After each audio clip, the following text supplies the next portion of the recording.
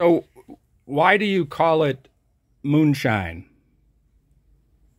Moonshine is the American word. Oh, the American word, but We call it hembränt. yeah, but why? The hjemmebrent, that means it's something that we burn home. It's like home burn. Homemade. Yeah. Yeah, that's.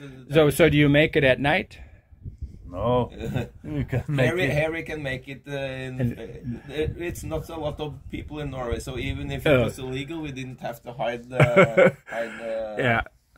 The reason they call it moonshine is because you don't want to have, you make it by the light of the moon. Yeah. You know, and I've made it a few times with my friend Clyde.